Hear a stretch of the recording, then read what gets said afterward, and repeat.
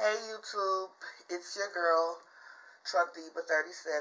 I wanted to come back to you guys and give you a more in-depth, you know, a more in-depth of how I started trucking or whatever, what got me into trucking. Okay, I wanted to get into trucking. I wanted to get into trucking more and more. Okay, because my ex-boyfriend, he drove trucks or whatever. I never got into a big truck until I got into his truck or whatever. And I stayed on the truck with him a long time. And I learned a lot of, important details as far as, being out on the road, what the life was like and everything before I got into trucking or whatever. I went to Southern Refrigerated Transport in Texarkana, Arkansas. That was in 2014, February 2014. It took me a while to get to that point as far as me trying to get into trucking because I've been wanting to get into trucking, but I couldn't because your girl got a little, I guess, I don't know what you call it. She made a big mistake and she had a DUI or whatever, and I couldn't get into trucking. I got it in 2009. They kept telling me, oh, you got to wait 5 years. Every company that I applied for, they was like 5 years or 7 years or 10 years, you couldn't have a DUI. So I just waited. I waited it out or whatever, but I was still into trying to, the time that I was, waiting for that time, I was still trying to get into trucking or whatever, and I ended up studying the book while I was on the truck with my ex-boyfriend, and I studied I crammed. I think I got that book in like a week or so.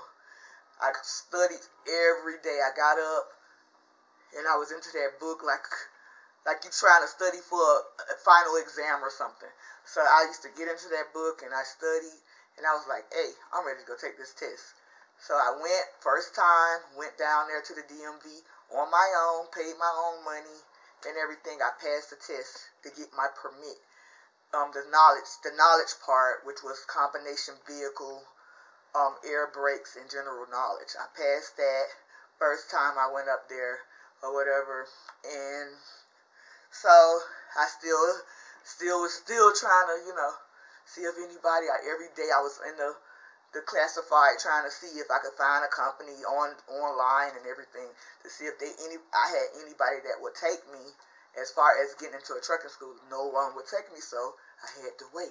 So in the meantime, my ex-boyfriend, he used to always have me like pulling up in a fuel aisle. I had my CDL permit, so he'll let me pull up, because I already knew how to drive a stick shift or whatever, but I didn't, I didn't know how to, get into the big rig or whatever. So he used to let me pull up. I felt like I was the big truck driver every time I got in the seat or whatever.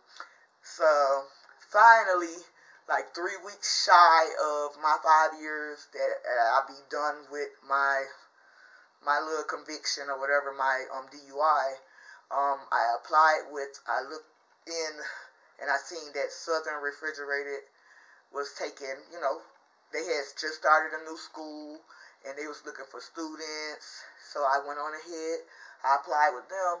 The lady was like, she's like, oh yeah, you're good, because our school don't start until the next in 4 weeks, and my conviction would have been up in 3 weeks. So I went on ahead and I went and I applied. I got approved. So I was so happy or whatever. So what happened? I forgot what happened. Oh my God, I'm going brain dead.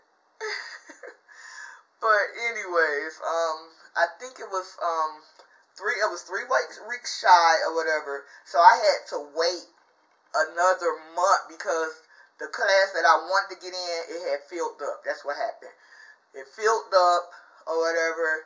So I ended up having to wait the following month, which would have been that February, which I started February 14th. Got on the bus, went down there to the Greyhound, got on the bus. They got me to the school. Ooh, that was a terrible ride. It was a terrible ride.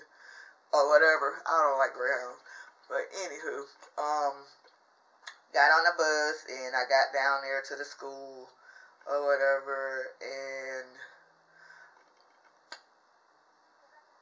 why am I brain freezing? I need to get it together.